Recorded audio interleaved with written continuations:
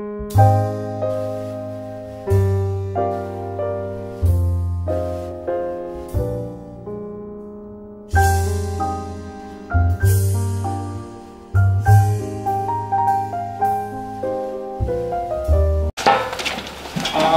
have Angel lead us in the pledge.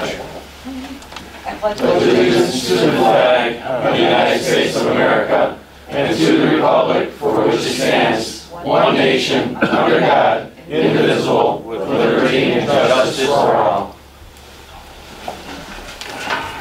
Come on, Jim. You guys can come in here and we have a seat. You're first up so that I know you got a lot of things to do. Go home. That's a good thing. Okay. You don't want to spend time with us? We have, I forgot, John, you got a prayer for us? I can make one up. In the name of the Father, Son, and the Holy Spirit. Heavenly Father, all glory and honor goes to you. We praise you for the times that we've fallen short and didn't live up to your expectations, for the times that we've sinned against you. We ask for your forgiveness, and we will try to do better in the future with your help. We thank you for this beautiful community that we live in, this country, this town, this township, this county. We thank you for all the patriots that came before us that helped create this country, and help us to discern what your will is for us at this meeting. Help us to understand the different points of view and come up with the best solution for our township and our village and county. And all these things we ask through your Son, Jesus Christ, our Lord. Amen. Amen. Okay, the clerk will call the roll.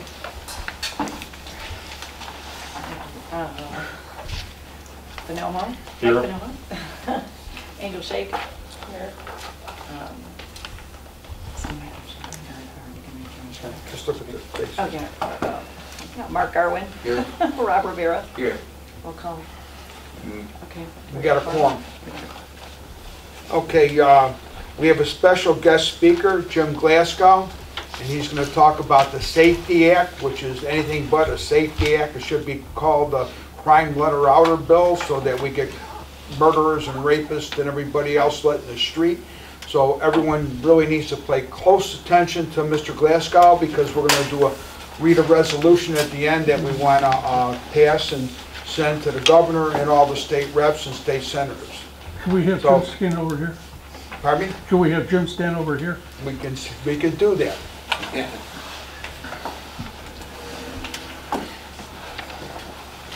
Jim's our state's attorney. I didn't say that. I'll pretend there's a podium.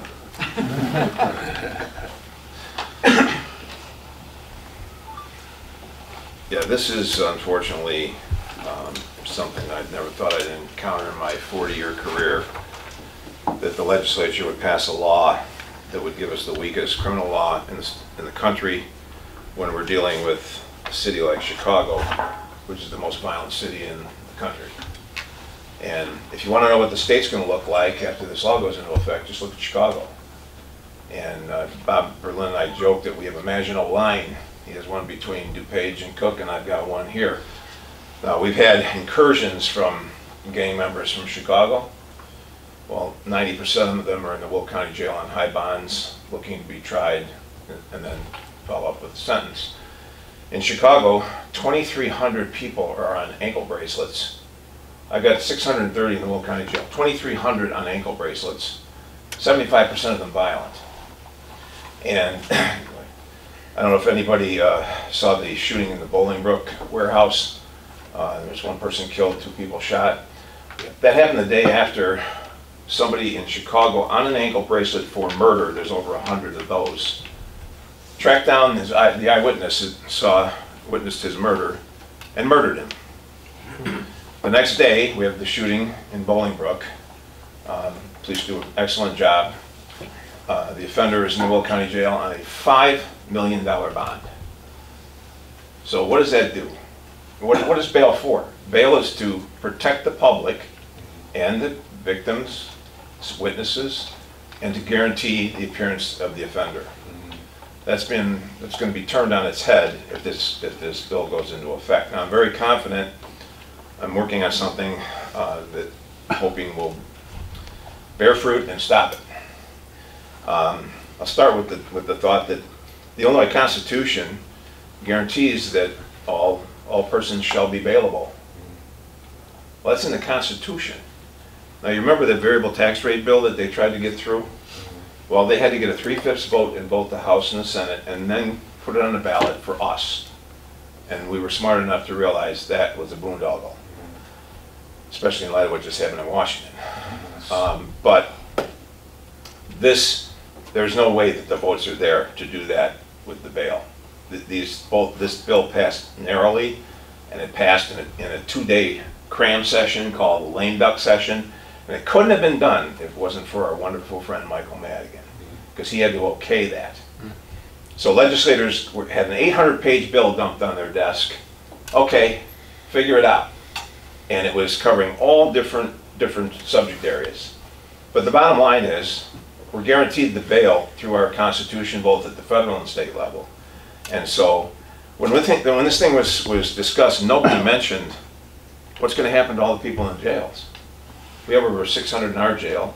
DuPage, Lake, Kane, all have similar. So we're talking 4,000 to 5,000 people, and then I don't know how many are in the Cook County Jail because there's so many, 2,300 on ankle bracelets. There may not be anybody in there. So, but the bottom line is, that's just the beginning. And then once the inmates are out, we have about a third of them that we can potentially ask for a hearing to detain them for no more than 90 days. If they demand trial, they have to be tried in 90 days. Now, that's the thing I'm going to be talking about, because speedy trial is 120, but this is a get out of jail 90 days. So every defendant, if this were to go into effect, would demand speedy trial on day one. Now, my office, all my attorneys have over 100 open files. They continuously have over 100 felony files that they were working on.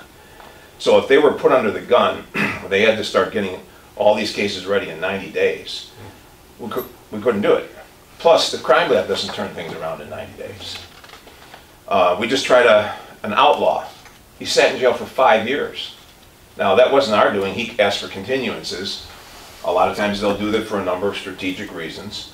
But this will change everything, where they've got nothing to lose by demanding trial on day one, because I got to scramble like a maniac trying to get it ready. And if I announce ready on the 90th day, all they got to do is say, Judge, we want a continuance. And then I just wasted 3 months running my brains out trying to get ready for trial, and now it's continued for how long, right? And then there's more cases that I'm getting hit with. So the bill defies common sense, and I can't even imagine the mindset that conceived this. It'll make it even worse in the city of Chicago than it is now. And let's look at the city of Chicago. New York has 3.25% more people than Chicago. Chicago last year had 485 murders. New York had 485 murders. Chicago had 800. And carjackings, New York had 511 for 8.8 million people. Chicago had 1,800 for 2.7 million people. Now that, we all think of New York as this ominous place, and we hear about these horrible things that happen on the subway, but they've got 8.8 million people and they have a fraction of the crime. So as bad as they say it is in New York, it's triple bad in Chicago. And this is only going to get worse. Now, when I mentioned the Maginot Line, every time we've got flock cameras. You've all heard of flock cameras? Yes. These things are truly amazing. And I've been using my drug forfeiture money to go out and try to help different agencies or cities, municipalities, whatever, to add flock cameras. And I've encouraged businesses to partner. That way we're drawing in the private sector to help protect ourselves. And then the businesses make their community safer, they make more money. It's a no-brainer. We just put in a camera out at Lewis University, and the day before there was a crime committed in Stager, and they caught the guy in the parking lot at Lewis with the flock camera. That's pretty crazy. The complete other side of the county. So this, the one thing I wanted to is, this isn't a political issue. Bob Berlin and I were on the radio on Friday with 580 or 6, no, 560, and with Dan Proft. Because, you know, when you start getting partisan on something like this, you lose credibility, you lose traction. This is for the good of every single man, woman, and child in this state of Illinois. And Lori Lightfoot, on June 6th, for the first time, she broke ranks with the rest of the people up there. And you need to hear this. She talks about the residents in her community are also entitled to safety from dangerous people. She said the powers that be need to keep pressuring criminal court judges to lock up dangerous, violent people and not put them out on bail or electronic monitoring back into the very same communities where the brave souls who are mustering the courage to come forward and say, this is the person who is responsible. Now, the biggest problem that Chicago has with their violence is that in the black communities where the gangs are wreaking havoc, they only solve 20% of the murders. Why is that? Because people are terrified to come forward. They know they can't come forward. And so that's not the case in Will County now.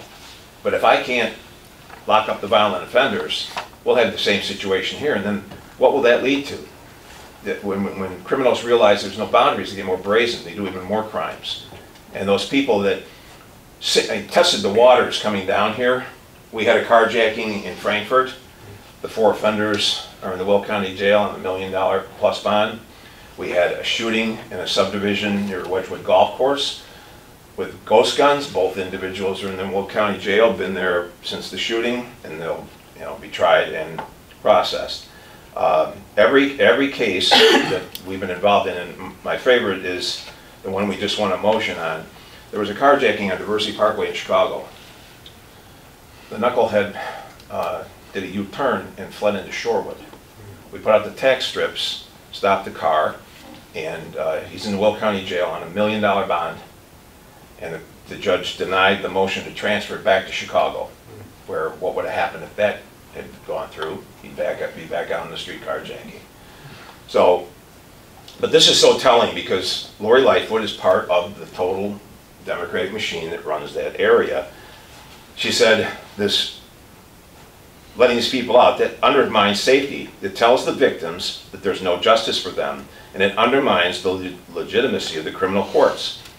If we hold violent, dangerous people accountable, we will see a significant drop in the violence in our cities. But when you've got somebody who's accused of murder, attempt murder, rape, kidnapping, carjacking, as is now, these people are walking the streets right now today in our communities because our criminal courts are not doing their jobs and taking into consideration the danger to the community. When somebody has a rap sheet as long as my arm and commits another act of violence, they are a danger to the community by definition and should be held pre-trial. And I'll be talking to you about the fact that the rap sheet doesn't mean anything under this new law. No one is going to feel safe as long as those folks are back out on the street 24, 48 hours later after they go through the bond court. It's madness, and we know it is. She also talks about the fact that when individuals know that they aren't going to be held accountable, they become more bold and more brazen. Sorry.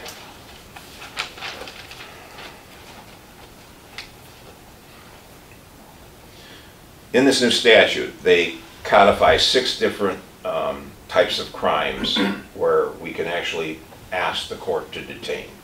The first one is a forcible felony with a mandatory prison sentence. And then but the last prong is we have to prove that they're a danger to a specific identifiable person. Well, when you murder somebody, that may be the only person that you're being a threat to. So the ultimate irony would be they would get out because of that. And then you do the flip side, on an attempt murder, the person you were attempting to murder didn't die, they're still alive, so we would fulfill that requirement. This law is full of nonsensical situations like that.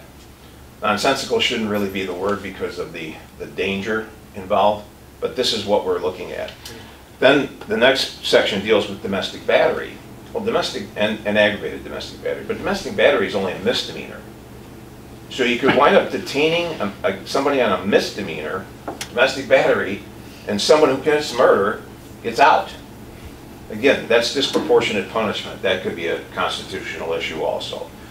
Orders of protection is another section. Stalking is another section, and we understand those types of cases. Then the gun crimes, and they list all the gun crimes. But then again, they come back to, we have to prove that the person's a danger to a specific identifiable person, which we will fail to do in many of these cases. And these gun crime individuals, which are the most dangerous in our society, will be continuously getting out. Then there's sex crimes, and they pretty much list the bulk of the sex crimes that we would expect. Now, in all of these cases, we have to bring a petition, and the longest that, like I said, that they can be held if they demand trial is only 90 days. Now, here's the kicker. When they get out, and they don't come back for their next court date, we can't get a warrant. All we can get is what's called a rule to show cause, which is a civil piece of paper that says, pretty please, will you come to court? Now, I can tell you the actual implementation here. The police aren't going to serve these. When a police officer is going after a violent offender with a warrant, he's cloaked in qualified immunity, he's got probable cause, and he can bring the SWAT team with him, and he can enter the house by force. If he's got this silly rule to show cause, he'll be going, Mr. Murder, would you please open the door? It's that ridiculous. And I work with the police, and they put their lives on the line every day for us. And I've had the immense privilege since 1992 of reviewing nearly every use of deadly force case by the police in this county. And I've not yet encountered one where the officers exceeded their lawful authority. In fact, in most cases, the police hesitate at the first opportunity to shoot and don't, because they're compassionate human beings. And they don't want to have to shoot someone. So, again, that's not what you see on TV. Will County is pretty much of a cross-section of the United States. Look at Homer Glen. You've got these gorgeous homes. You have a cross-section of the United States right here in Homer Glen. So it's not like we're an anomaly. So if that's the way the police are behaving here, it's the way they're behaving in most of the areas of this country. They take one case, one ridiculous case, broadcast it nationwide like it's going on everywhere, and it's not. It's an anomaly. This bill is a product of one of those cases. So that particular part will be literally the demise of our criminal justice system. Now let's look at the forcible felonies that are not mandatory prison, that I can't even bring a petition to detain. Burglary, robbery, vehicular hijacking, arson, forgery, kidnapping, criminal damage to property, second-degree murder, intimidation, hate crimes, aggravated battery, aggravated DUI, aggravated fleeing and eluding, drug offenses. If I arrest somebody with enough fentanyl to kill every citizen of the United States of America, and that could happen.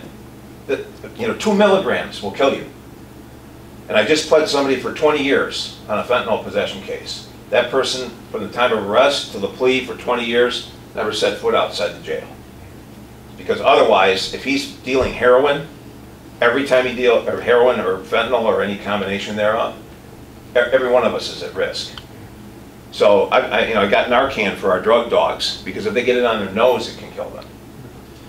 So this is obviously not the kind of situation that any of us in this room ever thought we would be faced with. And then you add into the fact that without any attempt to detain them, they'll be given another court date, and if they don't show up, we can't get a warrant. Now we go to misdemeanors. Class B misdemeanors, Class C misdemeanors. Criminal trespass to land, that's something that recurs a lot for us, right, in our community. The police can't arrest. I don't know what they were thinking here, okay?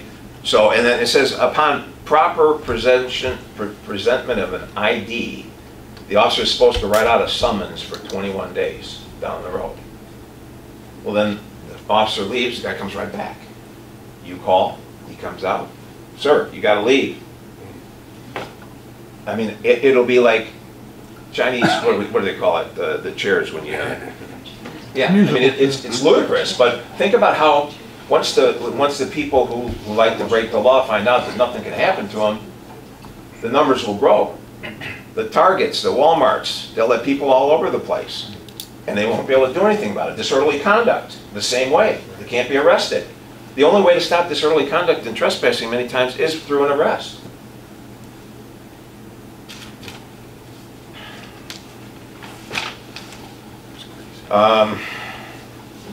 This stuff, I've been looking at it, and to the point over the weekend I was reading the one section about how you do revocations and other things, and it's just, it's so poorly written. One thing you can't have in a criminal statute is ambiguity, or not knowing what exactly they're referring to when they're using a term, and it's just replete throughout this entire statute. So, you know, the other thing is there's two sections where it says that simple failure to appear cured by an appearance cannot be used against the individual. So the person could not show up for court, there's a rule of show cause, and then they show up, and then they don't show up, and you get a rule of show cause, and they show up, and that could go on ad infinitum, and the judge is not allowed to use that to lock them up, which is clearly a violation of separation of powers. The legislature can't tell judges not to do their jobs and not to use their discretion. So, again, like I said, I'm working very hard to make sure that this doesn't get implemented. Like I said, I've been doing this since 1982. And, well, and I forgot to give this example. When Drew Peterson solicited a gangster disciple to murder me when he was in prison, if he had been out on the street, a free man, and done that, under this new law, he couldn't have been detained. Now, my family was my kids were little, my wife was very afraid. We had a couple of weird incidents where it sounded like a gunshot. The fire pit in the back fell over and broke, and my son came in, I just heard a gunshot! And my wife went crazy, and I looked out the window and I saw it was broken. And I said, calm down everybody, it's just the fire pit. My wife goes, maybe the hitman knocked it over. Okay, the paranoia. But the bottom line is, this is serious, serious business, and we have to do everything when we write our laws, when we enforce our laws, to do everything we can to protect the safety of the law-abiding citizens in the community. And this is just something that I never thought I would see, but the way it was done, and I mentioned Madigan again, I mean, because really, as bad as some of the intent here, it could not have happened without him. He did not have to grant that lame duck session. He was trying to keep his power, and he lost it. And now look what he's left as a vestige to the rest of us. These criminal charges against him are nothing compared to what will happen if this law goes into effect. So all I can tell you is I'm working very hard on the constitutional aspect of it, and it's my intent that this not go into effect. So if anybody has any questions, Jim? Yes. When you were talking, I think everybody would want to know about the ankle bracelets, with the 48 hours. I think that's pretty important for people to understand, because that's scary to a lot of people. Well, there's a provision in the law that when there's an alert that the ankle bracelet has been tampered with, they have to wait 48 hours before they can declare it as an escape. So, like, let's make sure you can make the Mexican border. Of course, he'll be going the wrong way. Oh, they won't try that. Yeah. What could we do? Email people, write letters? I mean, where can we go? Yeah, I mean that, and when people are running for office, anybody that's up for election in November should be pledging that they will vote to repeal this bill. Now, unfortunately, I think timing-wise, there'll be a little bit of a lag, but if it's clear that everybody's coming in looking to do that, hopefully something can be done to stop the implementation. Some people have been trying to kick back the start until July of next year to buy a little more time. I think that's just delaying the inevitable. But again, hopefully I can be successful in what I'm working on right now, and it's going to require, though, the judiciary to do their job too. And we've got good judges in Will County. They set these high bonds, and they're legitimate high bonds based on, it's a balancing test, how violent the offender is. And that's the thing, I forgot to mention the rap sheet on all of these detention things. Whether or not they can be detained or not isn't based on how dangerous they are anymore. It's whether you fit into the little pigeonholes that they put in the statute. So you can have a guy that just gets out of prison for murder and does one of those forcible felonies that's not detainable. He's not detainable. I mean, right now we use common sense and we look, this is a really dangerous guy. We need a higher bond on this than we would normally get. Not going to happen. There is no bond. So, like I said, the U.S. Constitution guarantees it. The Illinois Constitution guarantees it. They don't have the legal authority to do what they did. So, I'm gonna go, who is publicly endorsing this? That's an elected official right now that you know of, or anybody in your position. well,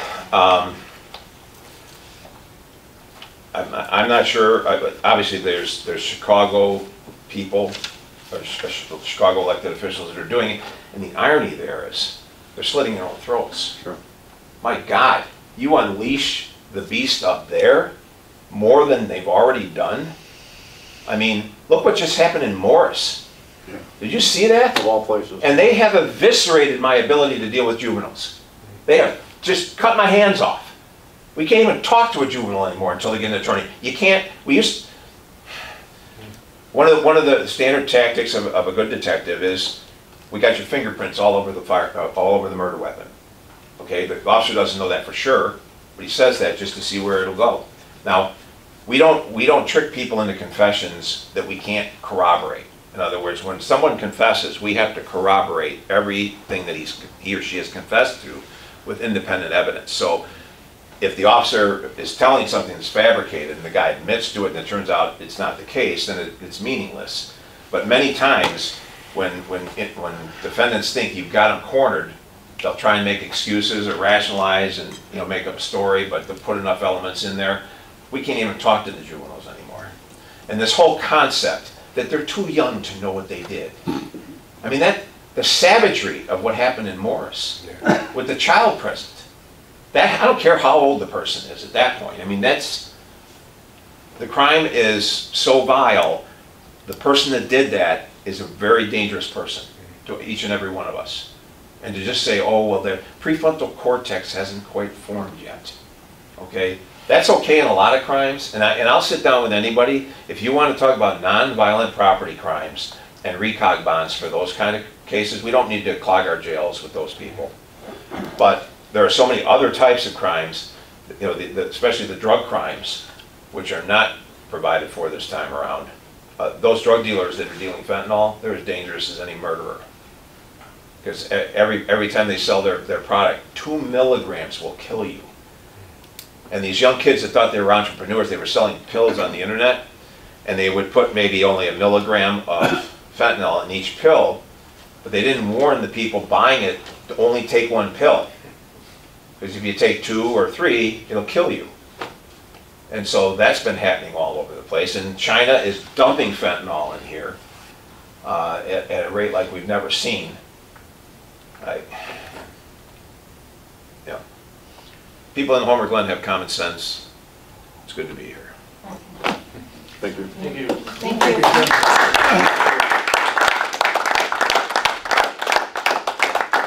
And maybe I can pitch in and get you a podium.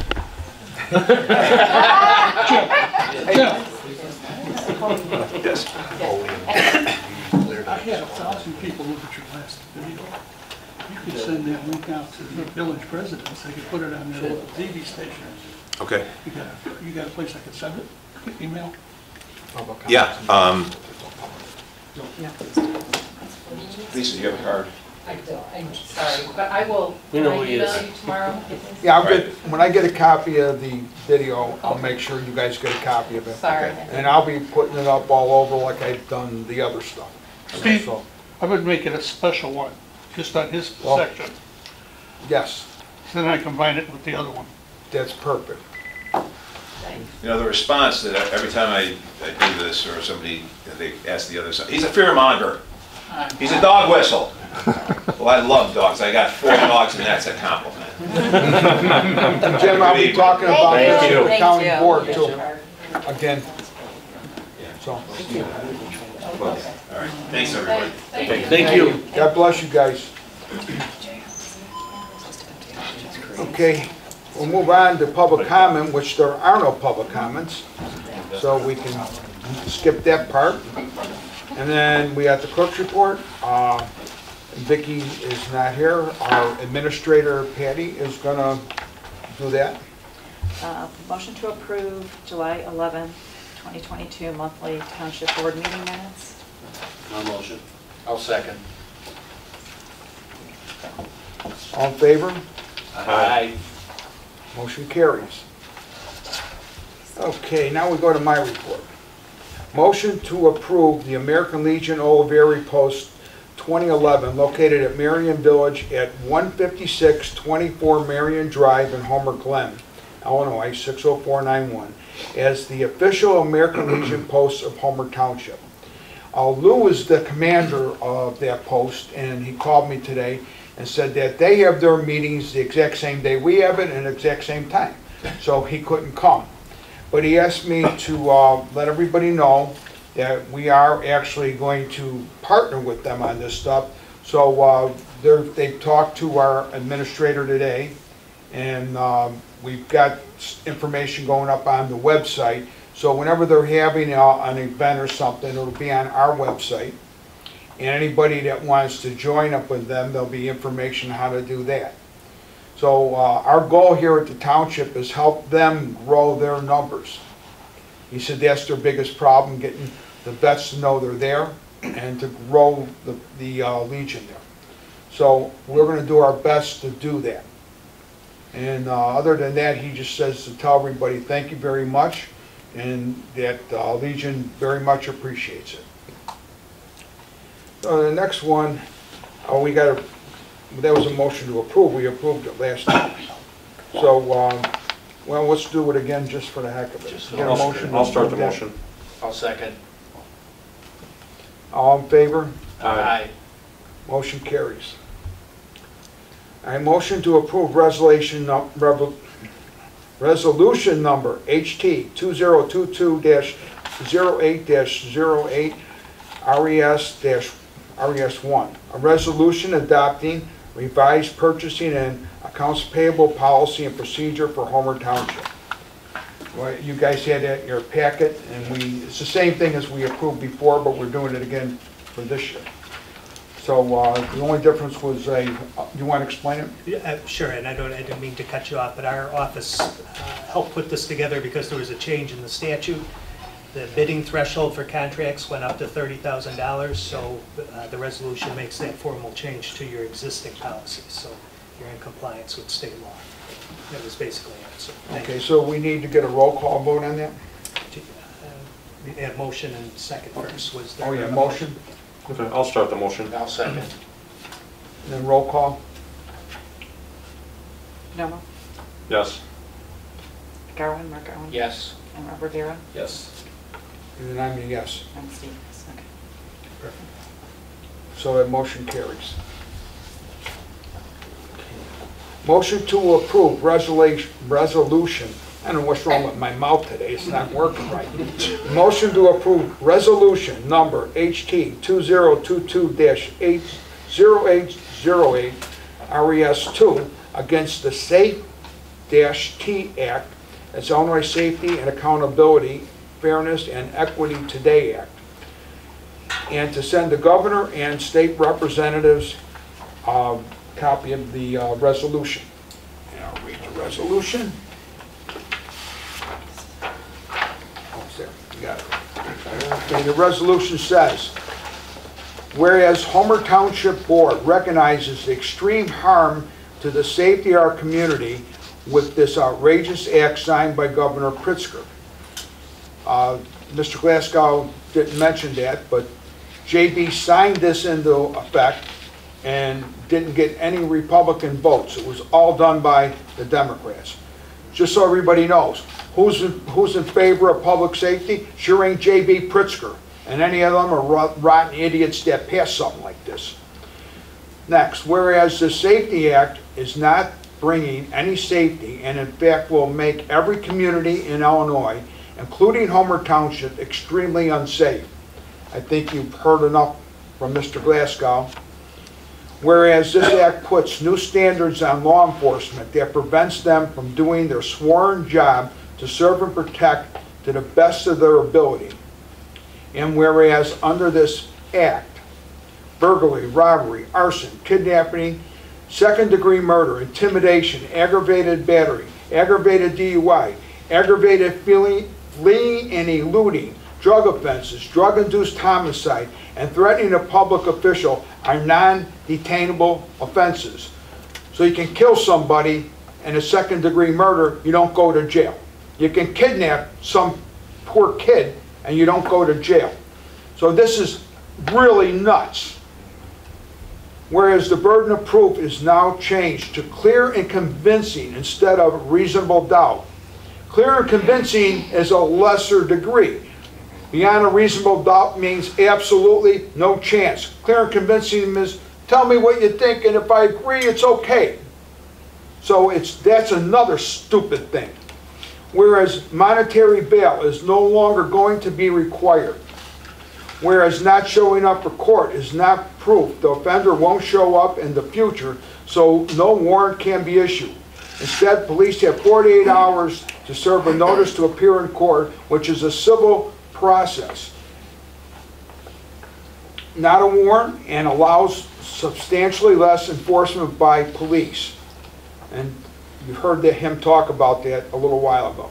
Whereas offenders in jail do not get a trial within 90 days, must be released from jail. These cases, because of evidence and the number of cases, make it highly probable that jails will be empty as much as 2/3 of the jail population. And whereas breaking an ankle bracelet cannot be considered an escape for up to 48 hours. Therefore, be it resolved that we, the Homer Township Board, state that we are appalled at this act, which clearly makes our communities unsafe, and will send a copy of this resolution to the representatives of the state of Illinois and the governor. So I need a motion to approve this one. I'll motion. I'll second. A roll call? Mike Manolo? Yes. Mark Irwin? Yes. Rob Rivera? Yes. Steve? Yes. Motion carries.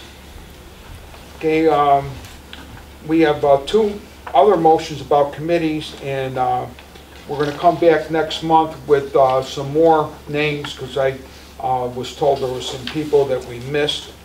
We missed the Kerpens, Ed and Michelle. They're not on there. Motion to approve the Senior Expo Committee.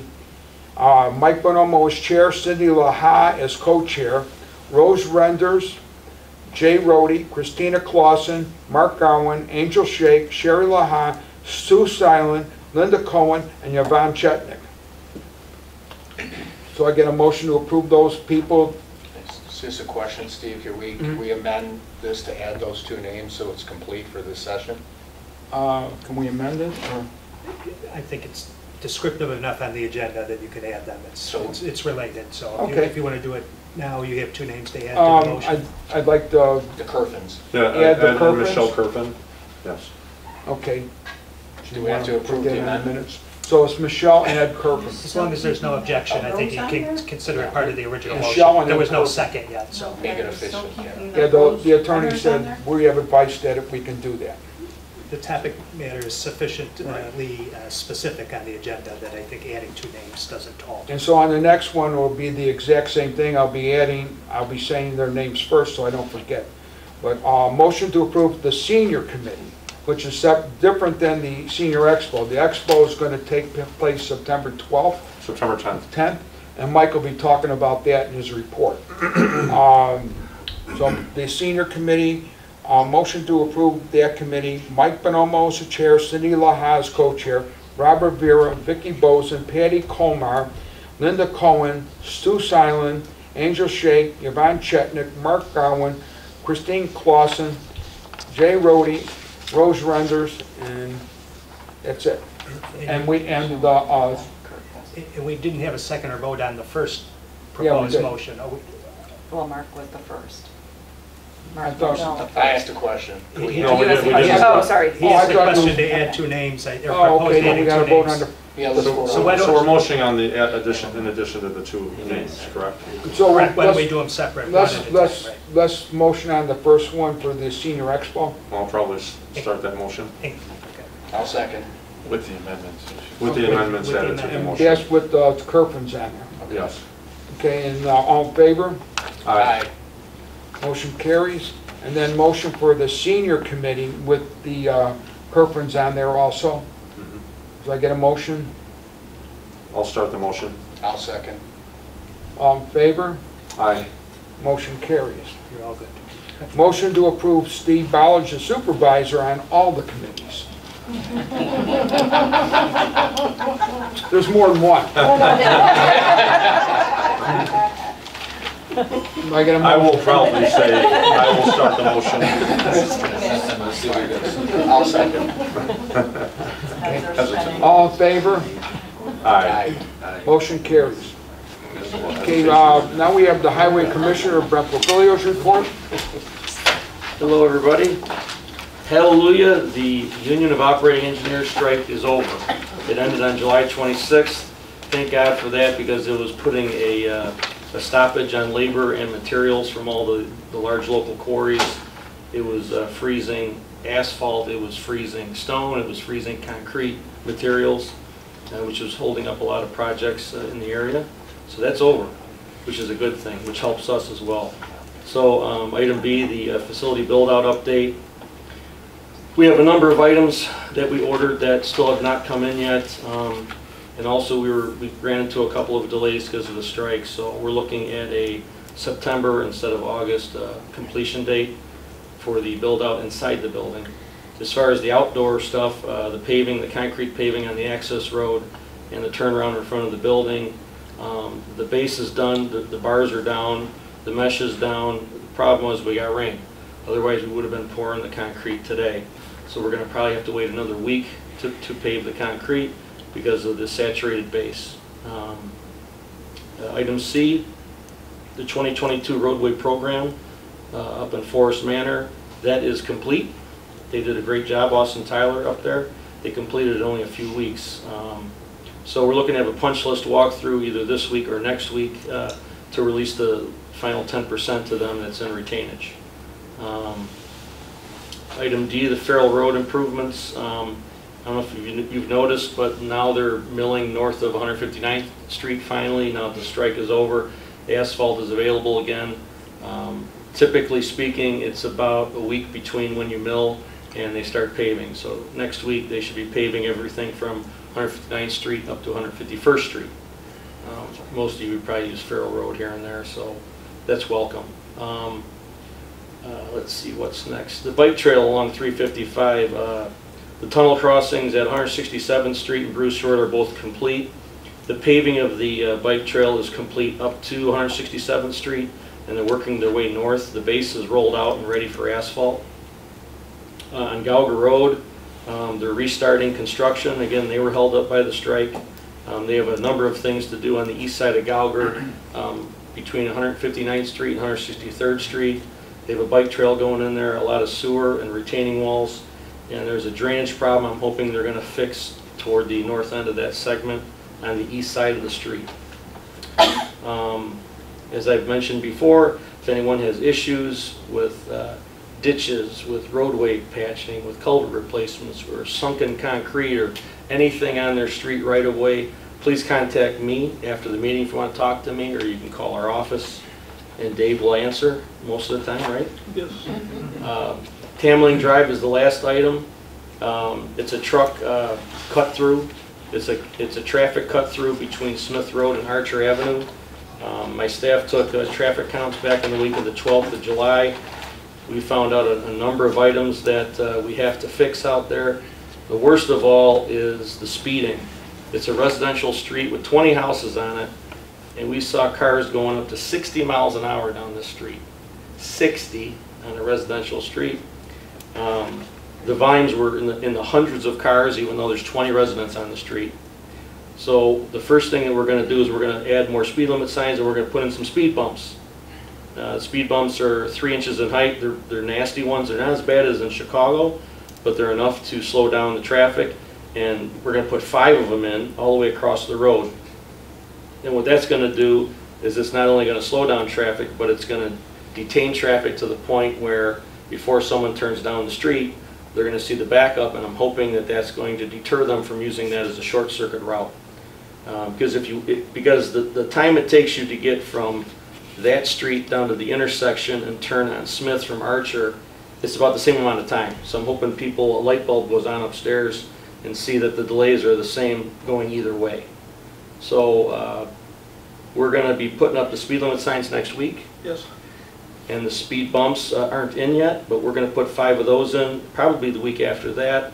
And then we're going to wait 2 weeks, and we're going to take traffic counts again, and we're going to see how effective these things were. If they worked, the issue is done. If they don't work, we're going to go back to the drawing board, and we have some other options that we're going to run through with the residents and the local agencies. And that's everything. Hey, Brendan, I got a quick question on the speed bumps. Are they temporary speed bumps? And They are rubber. oh, okay. So They snowplows. are anchored with spikes into the asphalt. They can be removed. So snowplows going through.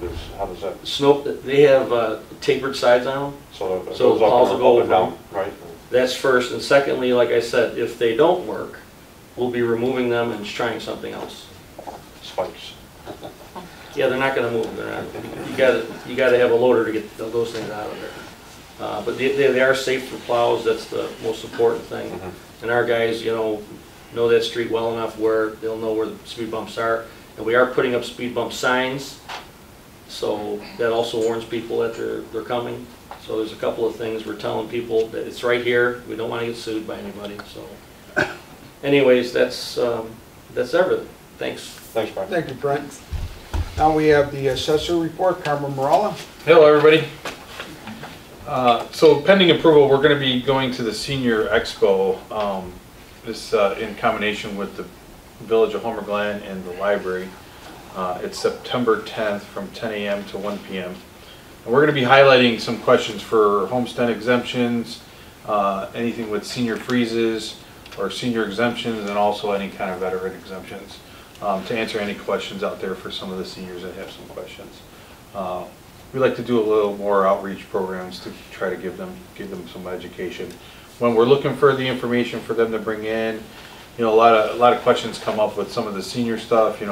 Do I qualify? Don't I qualify? And we can kind of answer some of those questions for them. So we're going to actually be out there those days and just kind of go through it with anybody that has questions. So please let all the seniors know that we're going to be doing an expo. So that's all I have to report.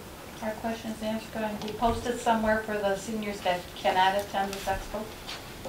Yes, it's all on our website. Oh. Sure, yep, absolutely. We'll stop by. Yep. Okay, Come to the township office. We got a motion in here. It's in the wrong place, I think.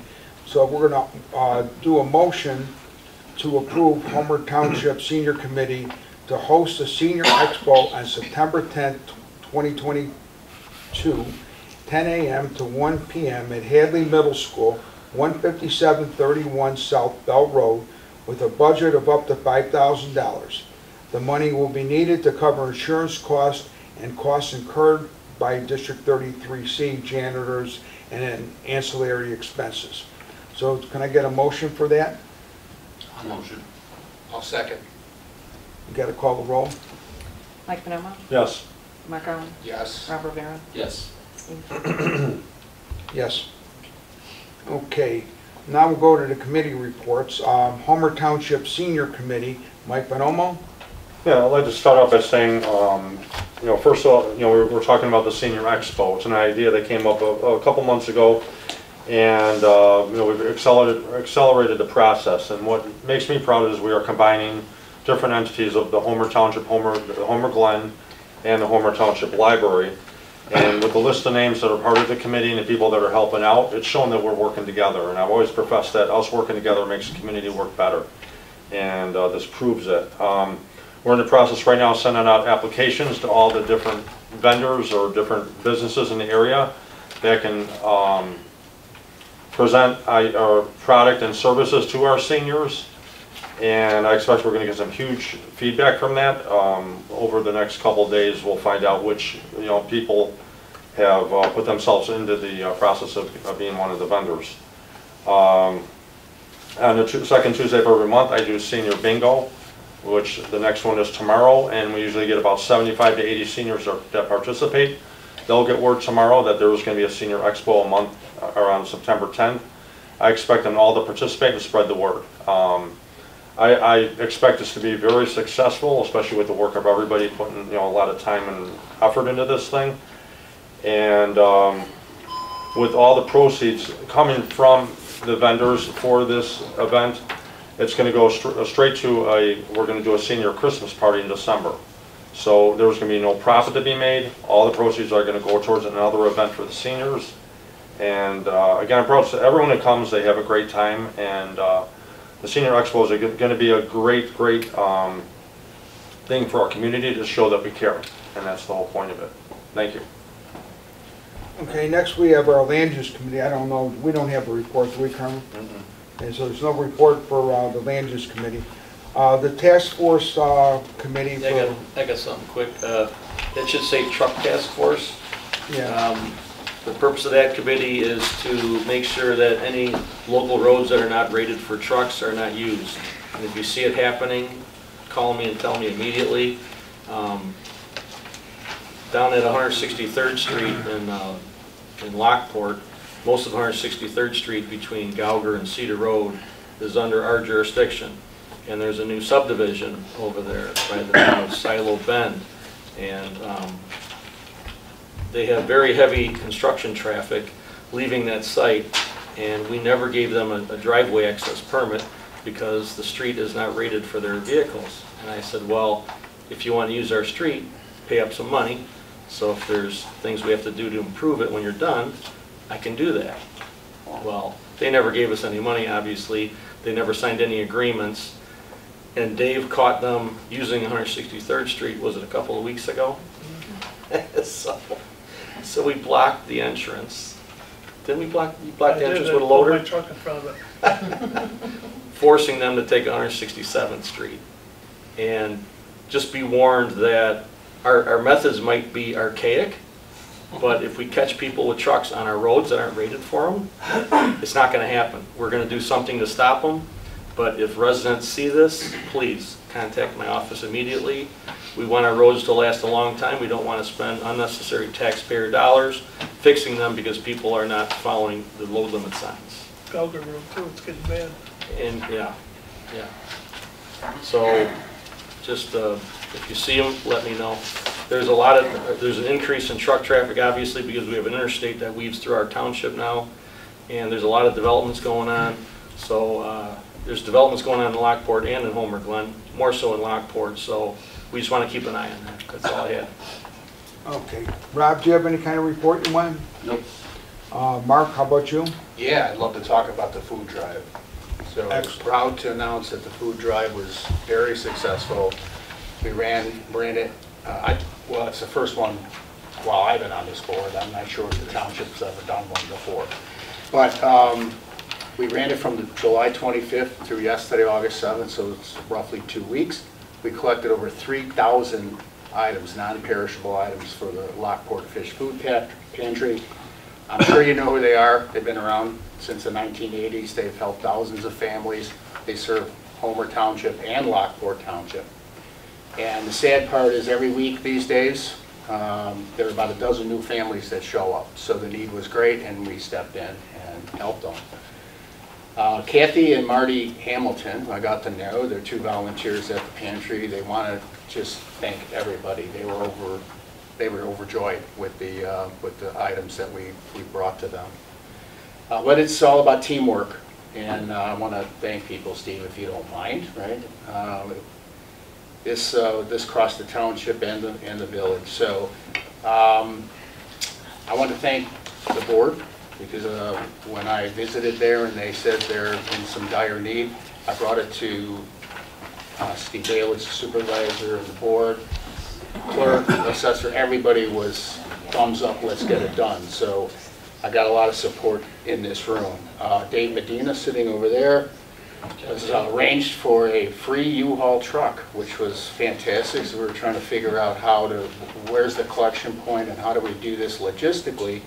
So that really helped out. Free truck for 2 weeks, and those people there at BI Rental deserve a pat on the back. Social media support was overwhelming. Christina there, Christina Clausen and Angel Shake, with their massive presence on Facebook, and everybody else here in this room and in the village were sharing the Facebook posts. I think that was a huge component of it. The village trustees, all of them pitched in with social media support, and some showed up to actually flex their muscles and unload the truck. Meyer Foods, got to thank Mike for this one. Mike went over to Meyer Foods, and the manager allowed us to park the truck there in the last 2 days. So last Saturday and Sunday, we picked up about another 500 items that way. And they also donated a $250 gift card, so the pantry can spend it any way they want. So all in all, I think it was very good. Example of true teamwork, like Mike said, when you get the township, the village, and the residents all pulling in the same direction. That's what community collaboration is all about.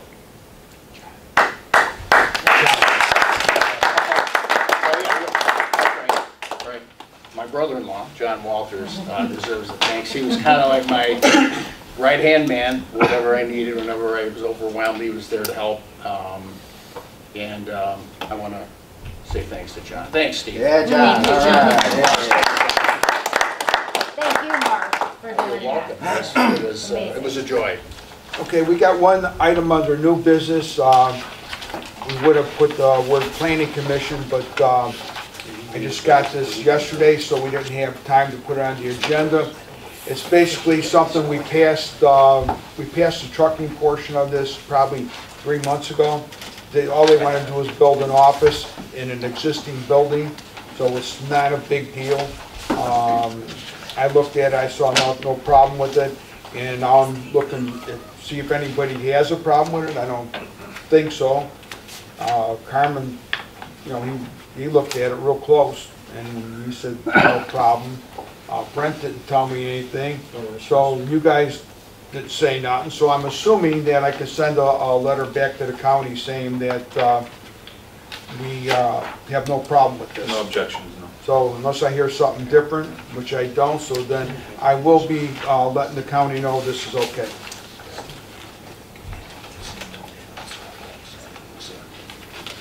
And then now we have accounting. Motion to approve all payment of bills for July 22nd. Founders Crossing Bond, Founders Crossing General, General Assistance, Open Space, Park Developer Contribution Fund, Town, Road, Bridge, and Equipment and Building. I get a motion for that? I'll start the motion. I'll second. I'll call the roll, please. Mike Pennella? Yes. Mark Garland? Yes. Rob Rivera? Yes. Steve? Yes. So with that, I got one item. oh, go ahead, Brent.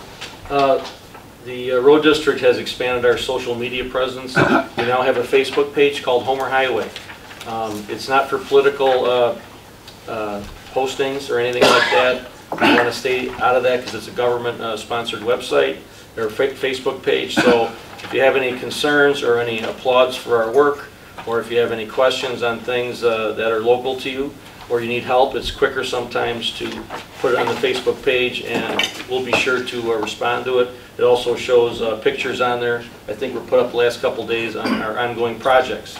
So that's welcome. So Homer Highway, click on it and like it and become a member of the Facebook page. That's it. Thank you. Thanks, Brent. Okay, to get a motion to adjourn. I'll start the motion. I'll second. All in favor? Aye. Motion's adjourned, done. You guys next.